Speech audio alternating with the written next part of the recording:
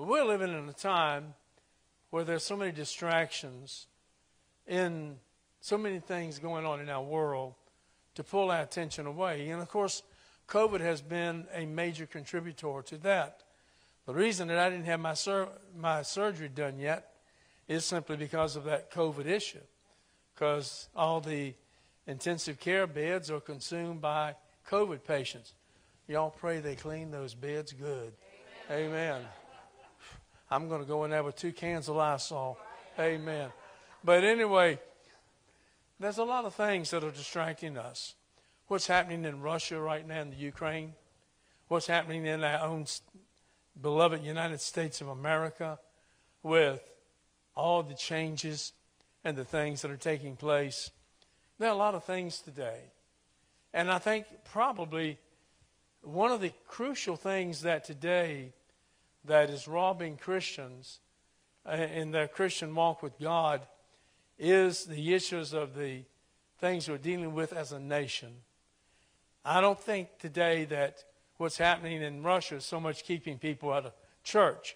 I think probably because of what you have on, some of you this morning, and what I have and what I'm donning here in my hand is one of the major reasons today of drifting. And if we're not careful, we get away from God and we let time consume. But, you know, we seemingly find time to do anything else that we want to do, whether we are donning one of these or not. We can always find time to be where we want to be, to do what we want to do. So it seems like there's become a turning away somewhat from the Word of God, away from God's house.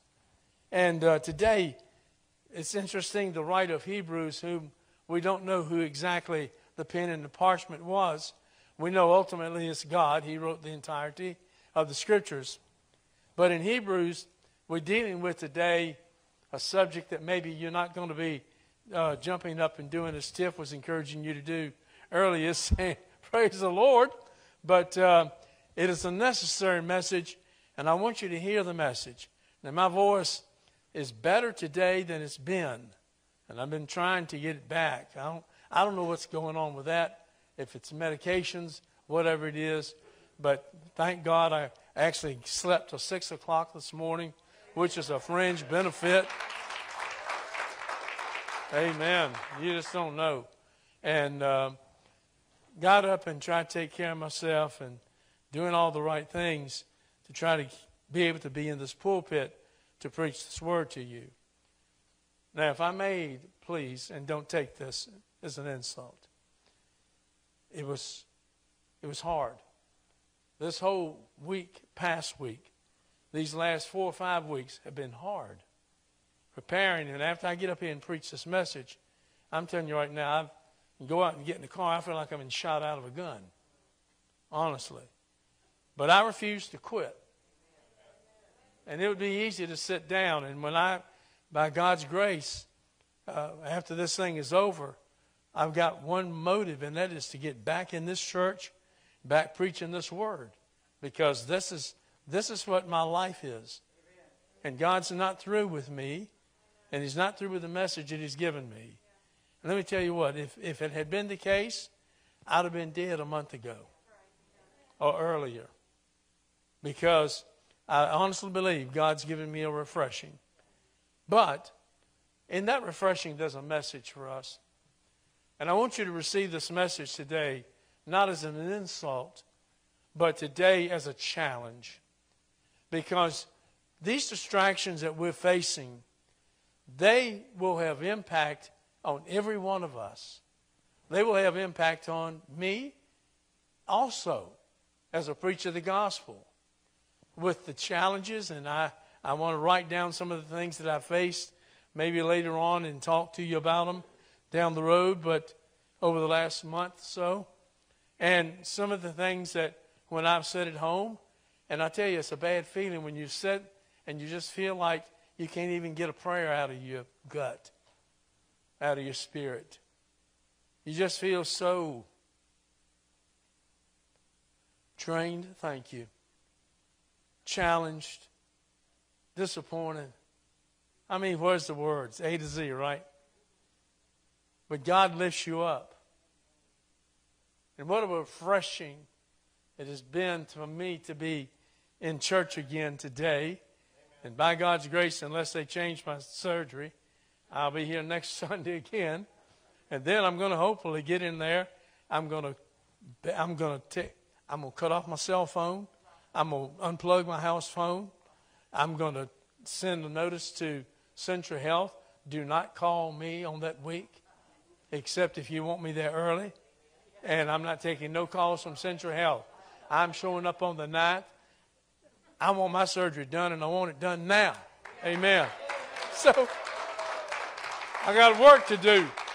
I got to stop playing around. Amen. The danger of drifting from Acts chapter 2, 1 through 4. I'm a little late starting, but that's okay. The writer of Hebrews has made a detailed case for the superiority of Jesus Christ. And he's done that over the two most important elements of Judaism. And those two important issues of Judaism, and listen carefully here, is prophets and angels. So now the writer pauses to issue a warning, and that warning is just not issued to those of that day and when they were writing and the ink was still wet. This was written for you and I today, the church. This morning as I got up, at 6 and did all the things, took my pills and whatever, took my shower. And I watched a little bit of television, some of the messages and different things. Some I was encouraged with. Some of them I thought, your phone is a piece of baloney, and turned them off. And I can tell you what, man, that swagger, this is wild. I can tell by the swagger of the preacher on the platform where his attention is at, whether it's on him or whether it's on the Lord. But we're given then 3 reasons for the warning that is included in what God is reflecting here. One is about the superiority of God's message. And God's message is superior. Secondly, the severity of God's judgment. And we may think today, well, is this then judgment? This judgment of what we are facing with the variants of this corona disease and virus is not even a drop in the bucket compared to the judgment that God is going to hurl out upon this earth. And if you don't believe that, then you read and start around chapter 6 of the book of the Revelation and read that and study that. And I'm telling you right now, it'll make your hair stand up on end. Amen. Not only that, not only the superiority of the message, not only the severity of God's judgment, but also the sufficiency of God's salvation. His salvation is sufficient. Now, the writer of Hebrews wants us to see that the things that we have heard are the truths of the gospel. There is no error in God's word. What God has said, God has meant. I'm appalled that through the years, people have tried to rewrite the Bible and tried to rewrite what God has said. God does not need us to rewrite what He said. He needs us to live what He has declared. And so the writer then pleads with the reader, that is to take the message of the gospel and live by it and not take it for granted, but to pay close attention to it. Here's my point. We are not paying attention to the gospel. The church today is not paying attention to the gospel. Christians today are not paying attention to the gospel. I don't know what you think is going to happen, but we cannot continue as we're going. We are on a path of self-destruction, not only as a nation, but as a world.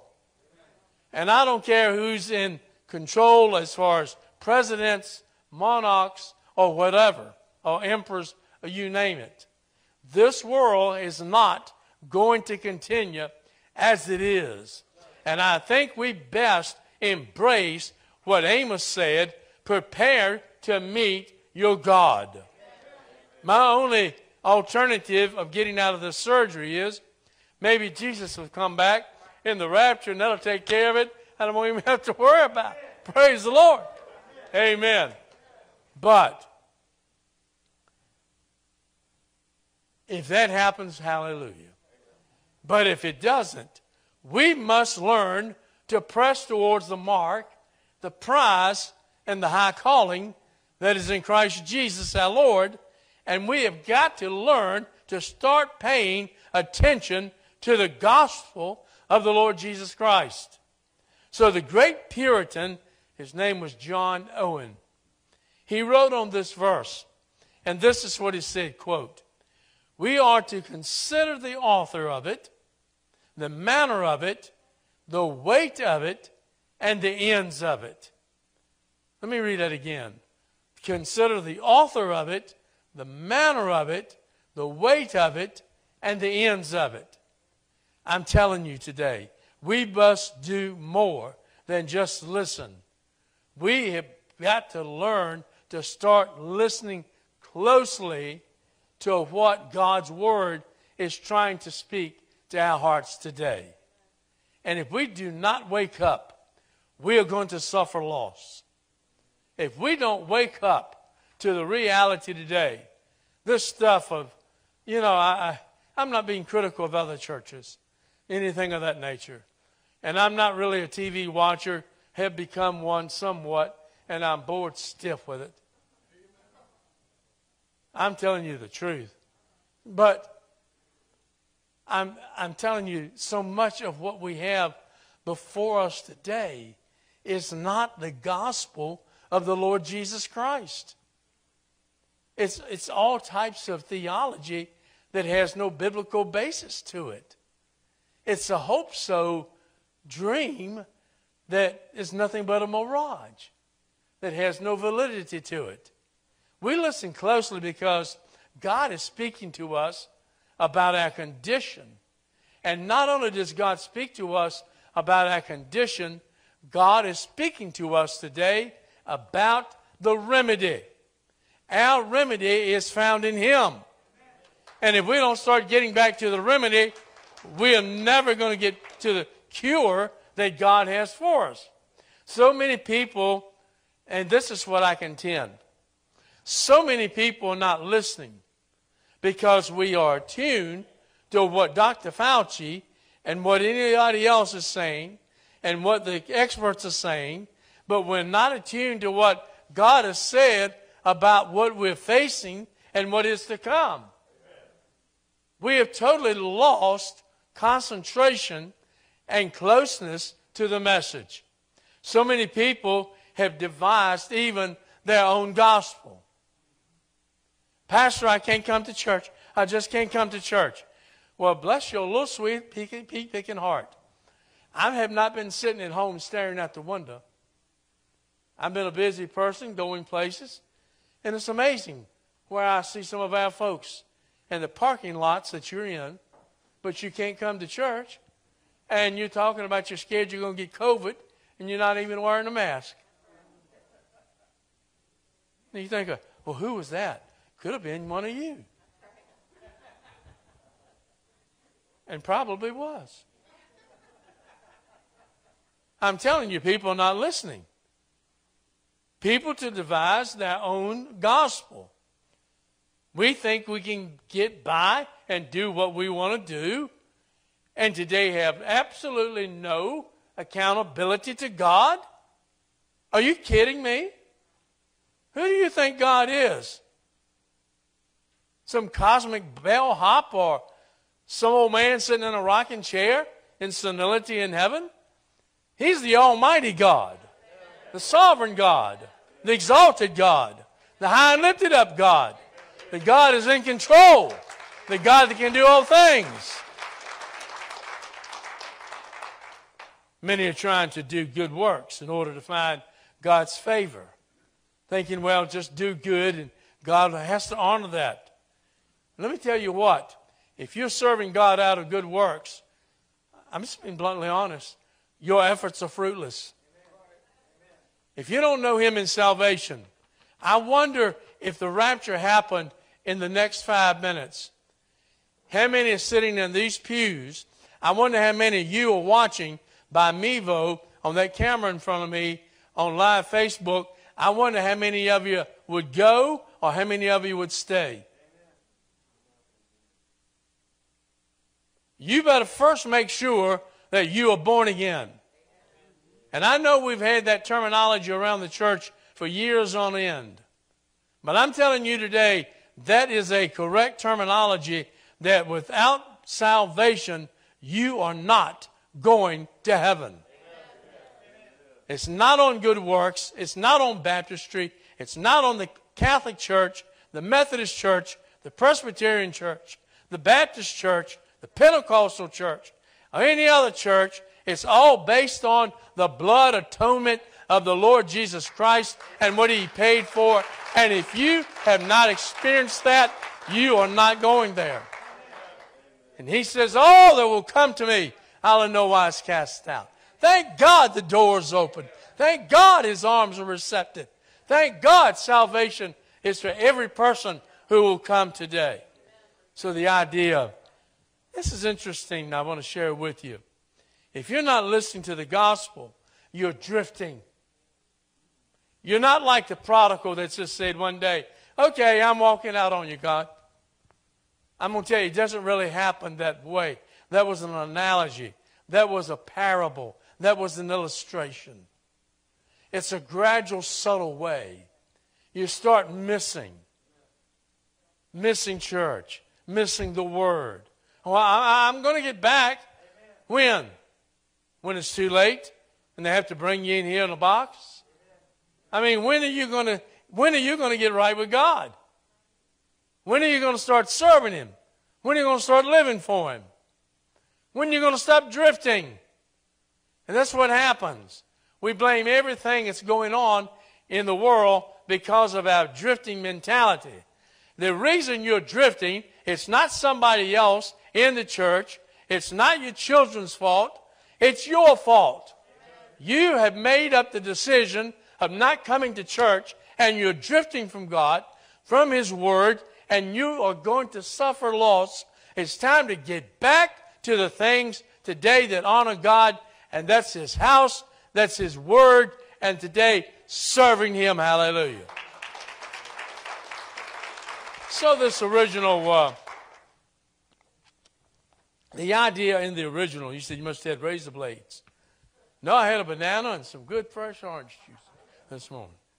Guys, I got to keep my potassium up.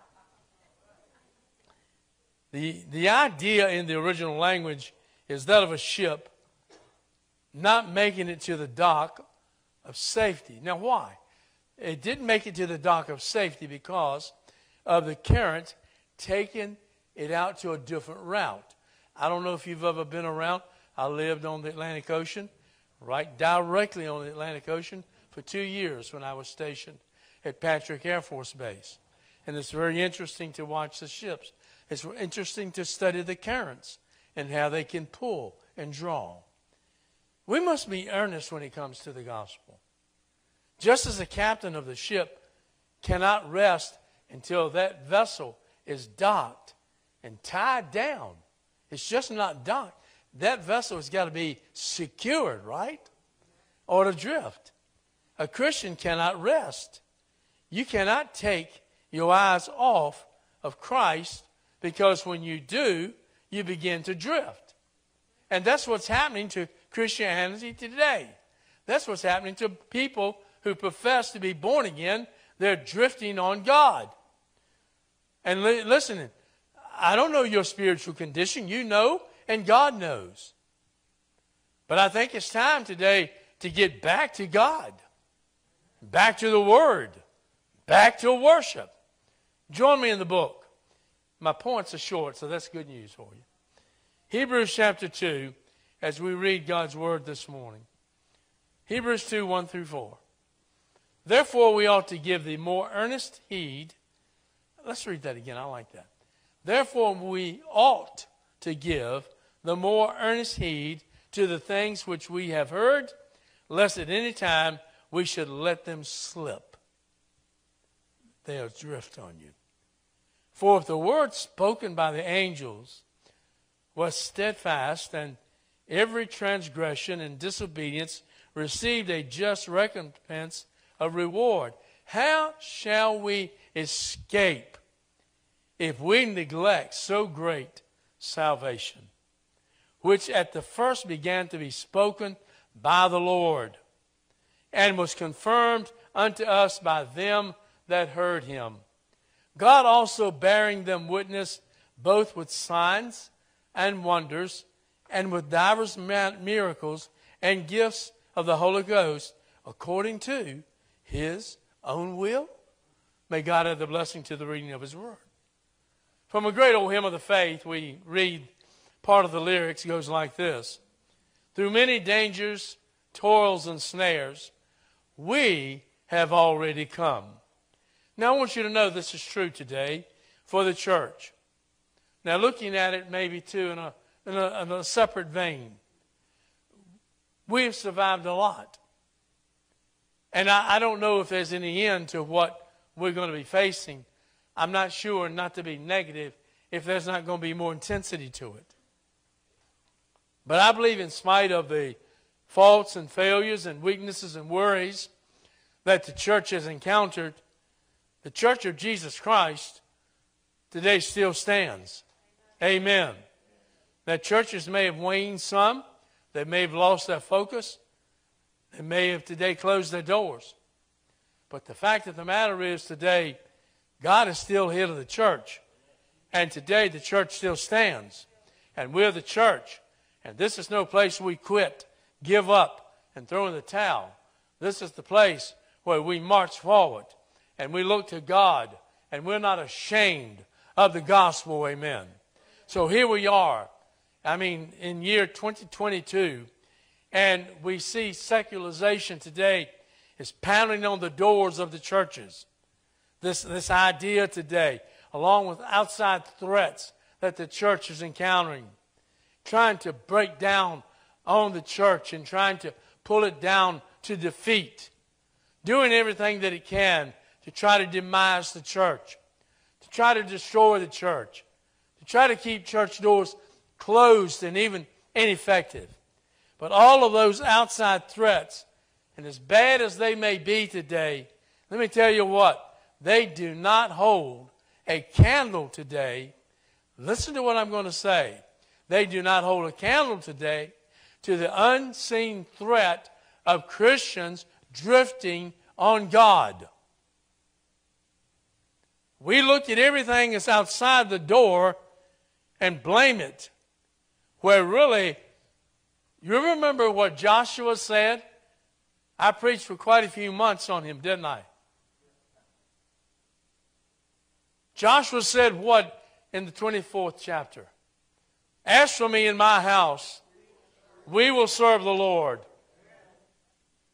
You can make a decision to let things draw you away and cause you to drift, or today you can make a stand and say, as for me and my house, we're going to serve God. If anyone ever told you at the place of your salvation that serving God was going to be a cakewalk or rose-strewn petals with ease all the rest of your life, they lied to you. Serving God's tough. Being a Christian's tough. But I'm telling you right now, I would not take anything for it. I'm not ashamed of the gospel. I'm not ashamed that I'm a Christian. I'm not ashamed of who I represent. I'm not ashamed of that blessed book called the Word of God. And you know, I was listening to a preacher this morning. He made reference. He said, well, you know that old King James version. And I just felt like going right through the set and say, pardon me, old King James version? That book is just alive today as the day God gave the Word and penned it. But we've taken all these other perversions of the Bible and twisted the words that doesn't say anything. And it's the same thing with the hymn books.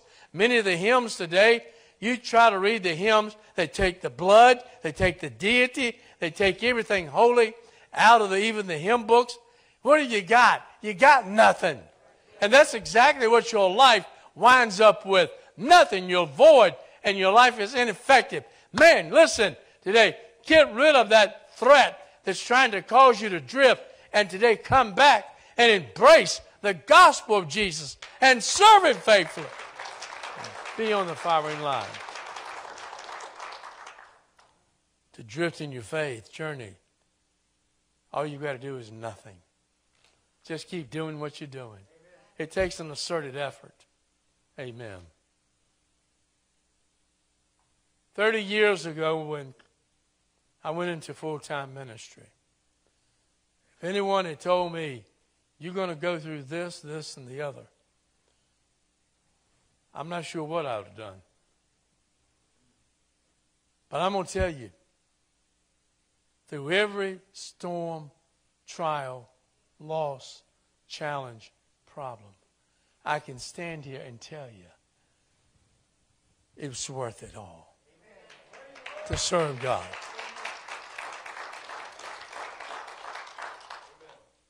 I'm talking about a passive attitude.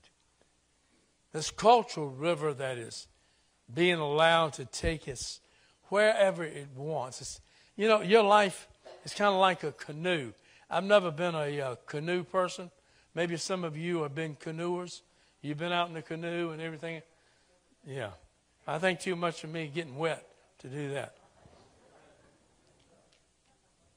You get in a canoe, it has 2 oars, right?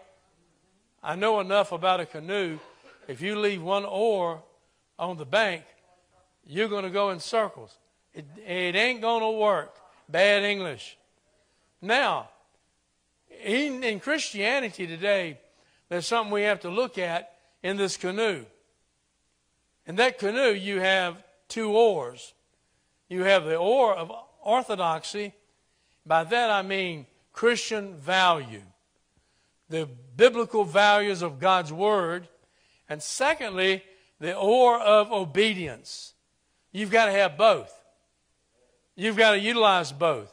If you don't use both oars, you're going to go in circles, and you're going to go in basically the river's direction of wherever it's taking you.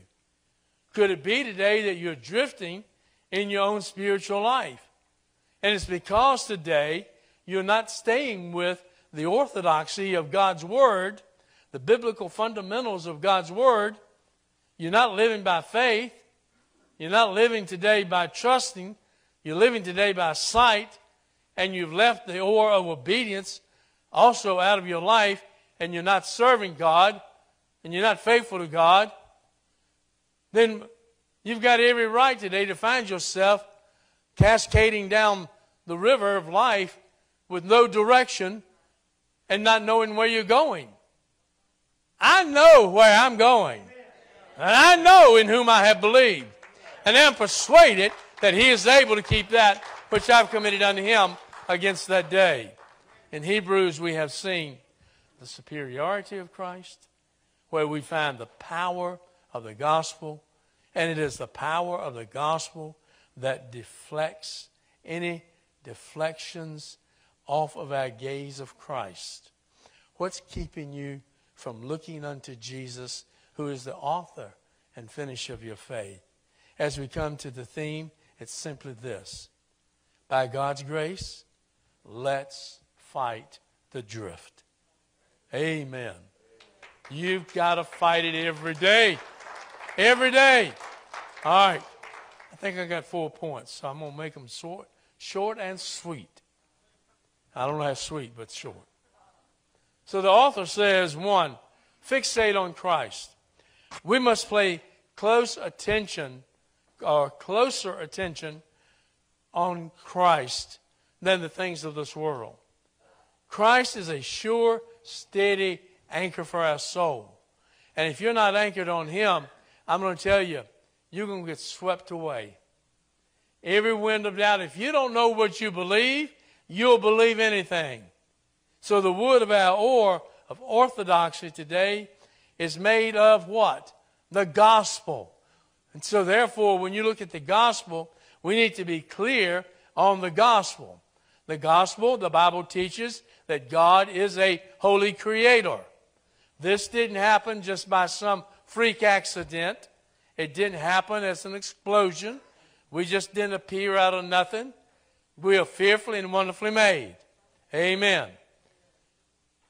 His image in creation then was disfigured by sin. And that's Adam and Eve, and we too, all have sinned and come short of the glory of God. Here's a good synopsis of the gospel and salvation. Sin is not a mistake, and that's what we've tried to make it. Sin is a crime against God, and God's not going to tolerate it. But this gracious God in His love gave us Jesus, who would be our substitute. He took your degradation, your shame, your shackles, your sins, and He took them to the cross. And He died on the cross for you and I. And so from the cross, we get forgiveness and righteousness. And He says, and I'm glad we have that promise, that if we will come to Him, He will in no wise cast us out. I don't know your spiritual condition. If you're not saved, I'm telling you, today is the day of salvation, and now is the accepted time. Have you radically surrendered your life to Jesus? Well, I think I did. No. If you got saved, you know you're saved. Amen. I know I put on a black suit this morning. Amen. I know where I live. I know who is my daughter and my son-in-law. I know what church. I just didn't show up at any church. I showed up at the church that I pastor. I know these things. Far greater, I know that I'm a child of God.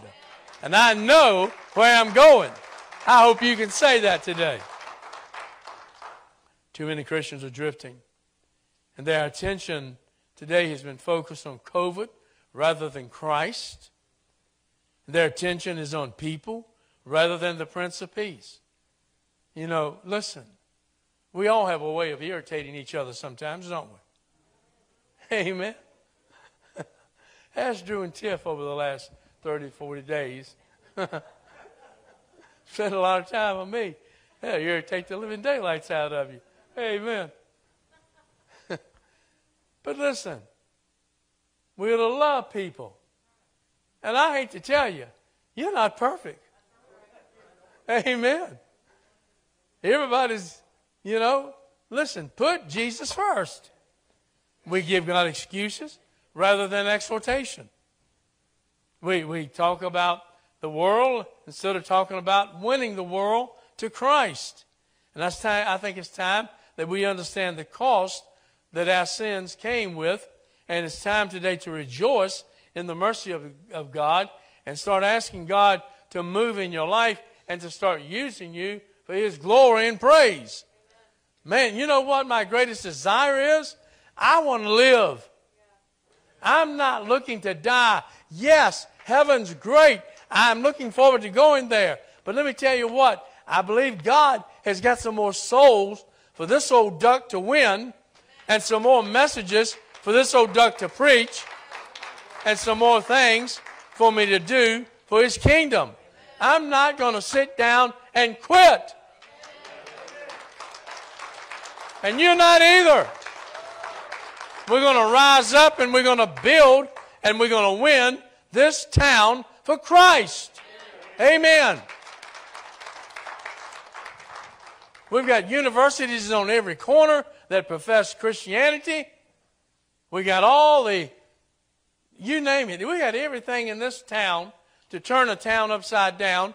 And I'll be honest with you, Lynchburg, Virginia is one of the most heathen towns in the state of Virginia. Yes, I said it, and yes, I mean it. And it's time the church get busy and stop drifting and get back to Jesus. Amen.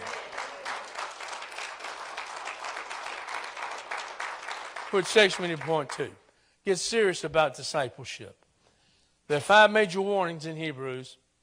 Here's the first one, pay attention. And that's what he's saying. So I'm not giving you the other four. Yield your soul to God's word. And how serious are you about your discipleship? Tom Radigan, a precious man that served God out of this church for many years. Put that above the door before you go out. And it speaks about our life in discipleship. And today, our mission field is out there. And somebody needs to see Jesus in you. How serious are you about your worship? How serious are you about getting to church and giving God some praise and glory and honor Him and thank Him? And you know, I believe it's time we get serious about our worship. How serious are you about being in church? How serious are you about giving? How serious are you about serving? How serious are you about loving? If we're not serious about these, then we're drifting. Amen. Third, embrace real accountability. Drifting happens in a way we rarely see it in ourselves, or we can see it in others. It can be, checked by involving others in your life. And here's a good thing to do. Get you an accountability partner. If you're having trouble reading the Bible, get an accountability partner who calls you every day and say, hey, did you read the study guide today? Yeah, you know what? That will make you're either going to answer it as a lie or the truth. And when you do that, it's going to make you more accountable. If you got issues with things in your life, get an accountability partner of somebody that will help you. It's not saying that you're weak and frail. It's admitting it, but you want to do something about it. So take responsibility and be accountable for your life, because you're going to stand before Him one day, and what you have done and how you've served is what you're going to be rewarded for. And then lastly, rejoice in the greatness of the gospel. How will we escape? You probably say, after this message this morning, you'll probably say, man, I wish they'd hurry up and give him that surgery, man. We need a break from that Doug for about 4 or 5 weeks. Amen. How will we escape? I'm just preaching the truth.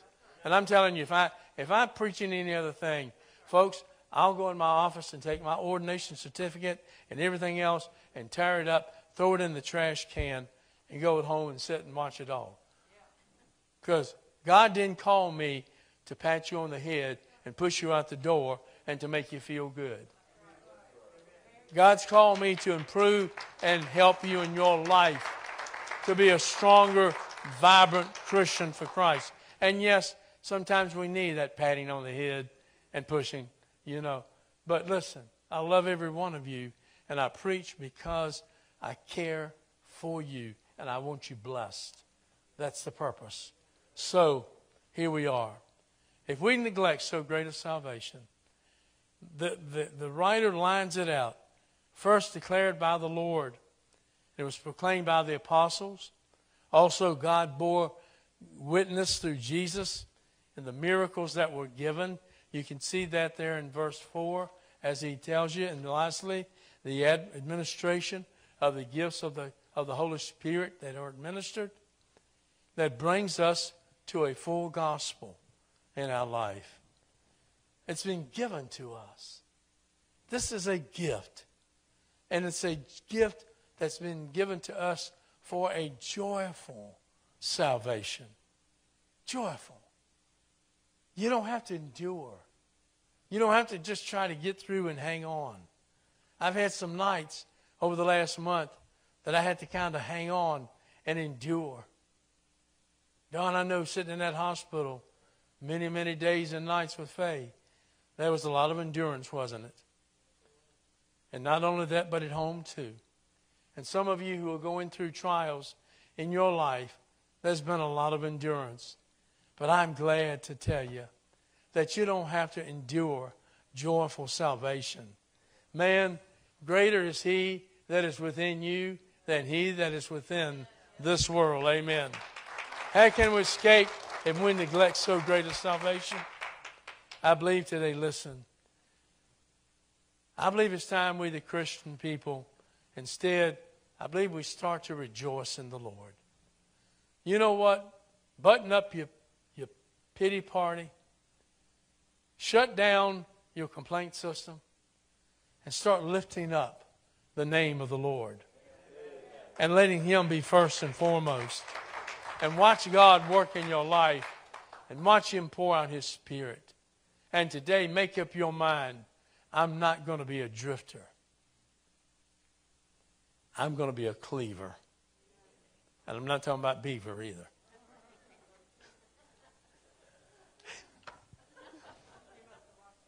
No, I didn't. I got tired of it. I got so sick of television I could spit.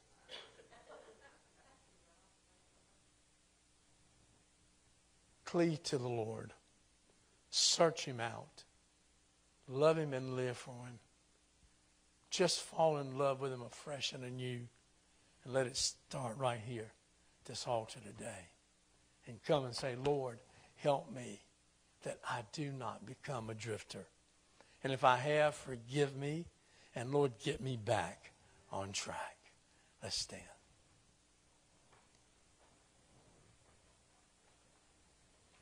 Lord, we put this invitation in your hand. We ask for a mighty moving of the Holy Spirit. Whether it's someone who is watching by Mevo on Facebook or someone in these pews. I pray today that, Lord, it's easy for us to just stay like we are, stand in these pews, and about 3 minutes we'll be out these doors. Or, Lord, we can make a decision that, Lord, we get tired of this life of drifting and being a drifter, and we're missing the blessings of God. May we literally run to altars of blessings today and provision. May we come seeking what you've got. May your